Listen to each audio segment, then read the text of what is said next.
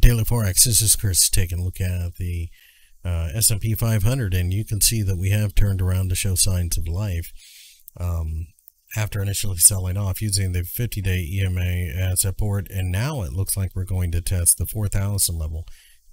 What's going to be interesting is whether or not we can continue to go higher heading into the weekend. And the reason I say this is because you have to think about, if people are comfortable hanging on to stocks heading into the weekend, they're not worried about headline risk. And if that's going to be the case, then I think we're going to challenge this area. I don't think it's necessarily going to be easy, but we could try to go to 4,100, maybe 42.